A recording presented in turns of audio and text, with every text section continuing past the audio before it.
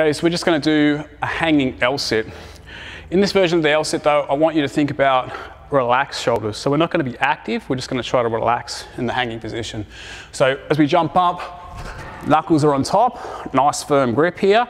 Relax through the shoulders so the shoulders are covering the ears. Feet are straight, legs are tight, we lift up. We hold this position, okay?